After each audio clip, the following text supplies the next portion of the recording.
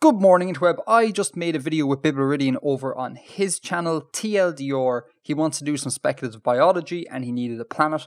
That's where I came in. Now, as part of that video, Bibleridian wanted me to do something like this.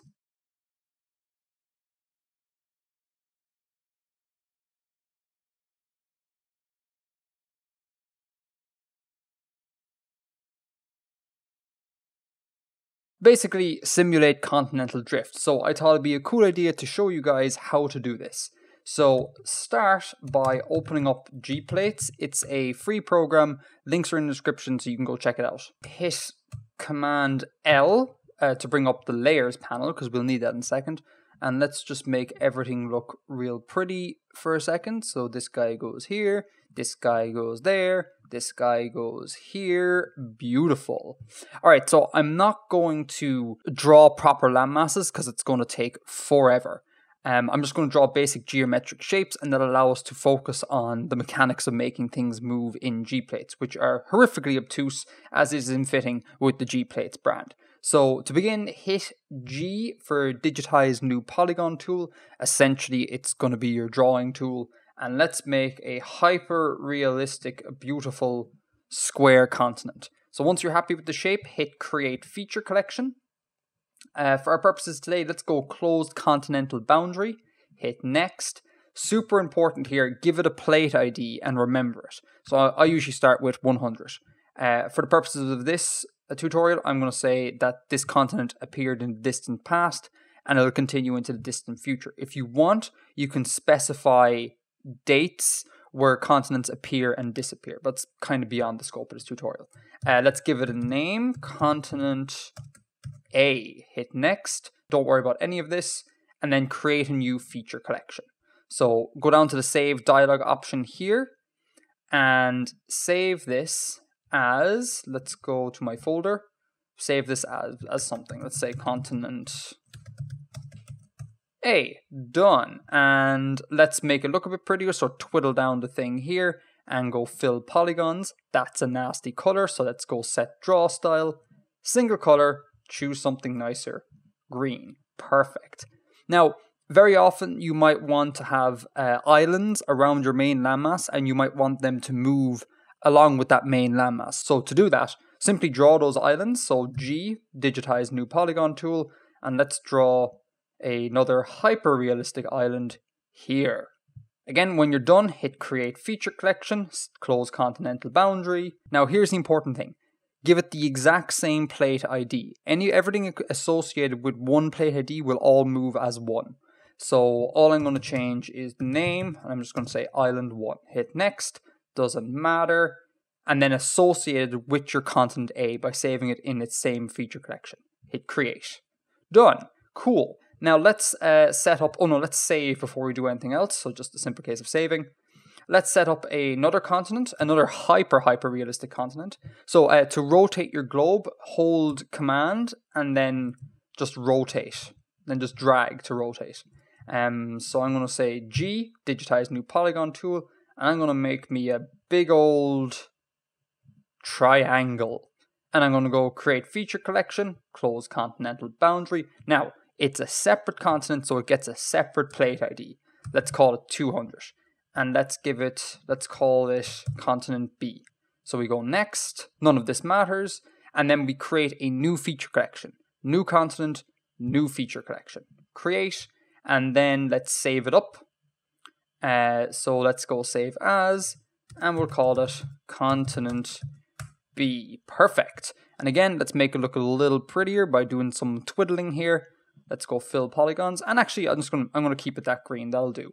Just like before, let's make another island to move around with that, just for the sake of demonstration. So let's do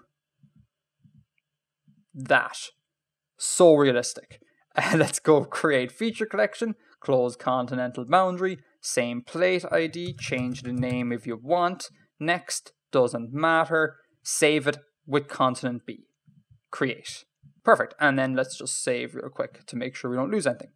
Now, at this stage, you think it'd be a simple case of just dragging around your continents to make the move, and it kind of is. It's just that we need to tell GPlates what's going on. which basically means we have to do a little bit of coding. But don't worry, it's not that scary. You need to open up some sort of text editor. On Mac, I use TextEdit. On Windows, Notepad++, I think, is the one to go. So let's open up TextEdit, new document. Now, I need you to paste in a line of code that's going to be in the description of this video. I'm not going to explain what everything does here, but TLDR, the first column here is your plate ID. So this is 100, 100. The middle column is a whole bunch of data that GPlates can read and write. So don't worry about any of it. Don't change any of it. Just copy and paste it as is. And the final column here is basically just a comment column, so you can keep track of what's going on. Anything after exclamation mark you could change. This is a continent. Whatever. I'm going to stick with continent A. Now, we have 2 continents here. So we're going to need another 2 lines of code. So copy and paste.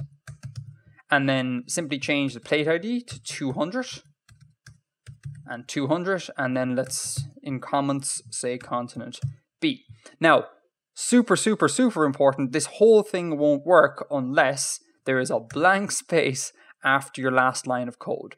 Why? I don't know, but that's just the way it is. So Command S to save this, and I'm going to call this rotation. Why? Because, and again, super important, you have to save it as a .rot file, .rot. Otherwise, GPlates doesn't know what to do with it. So let's save this guy. And now that we have that code done, we need to load it into GPlates. So we go Command O, go to your rotation file, hit open, and there it is, the rotation file. So with that in place, we can begin to move things. So hit F on your keyboard for choose feature, and then you can simply choose whichever feature you want to move, and then hit P to move it. I think it's called pole manipulation tool, is it? Modify reconstruction pole. Basically means move me around. So let's go, this is our present day configuration, so let's go 100 million years in the past, say. And let's move a whole command and drag, and let's move this boyo up here, say. And then let's give it a bit of rotation just by dragging around the edges. There. Once you're happy with that, simply hit apply. Don't worry about any of this. Hit OK. And then let's go 200 million years in the past, and let's say this continent goes, I don't know, here. Let's say it rotates some more. Say it does like that, for example. And we hit apply. Don't worry about anything. Hit OK. And then we can save up, save, and done. Now let's move our second continent. So hold command to drag the globe around. Hit F to choose feature. Hit P for pole manipulation tool. Again, this is our current day position, 0 million years ago. Let's go to 100 million years ago, and let's say, I don't know, let's move this down south just because it'll make for a cool projection type thing. So we go here, we hit apply. We don't worry about any of this. We hit OK. And then we go 200 million years ago, and let's say, let's just make a supercontinent. So let's push this back up here. Let's swing it around. Again, none of this is realistic, but it hopefully will demonstrate some of the processes.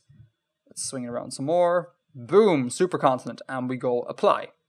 Doesn't matter, hit OK, save. So if you've done everything correctly, you should get an animation from 200 million years ago to present, which looks a little bit like this.